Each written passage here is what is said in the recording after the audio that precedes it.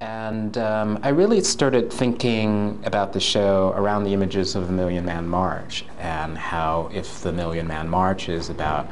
the question of group identity, how does the notion of group identity flatten out individual identities?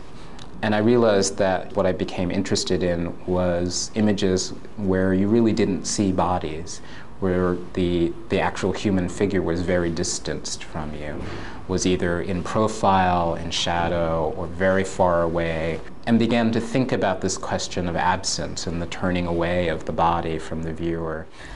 The self-portraits that Glenn made, where his back is facing the viewer, were really not about being a self-portrait where perhaps one looks at and tries to ascertain details about a person through their expression, their eyes, their mouth, but it was more about this idea of a black man, the kind of genericness with which the Million Man March sort of positioned itself around. And so somehow the individual stands for the group and the group stands for the individual. And so I wanted to sort of play with this notion of group and individual identity by sort of presenting those images that way. Another kind of dialogue going on about sort of the self and the group and restaging this kind of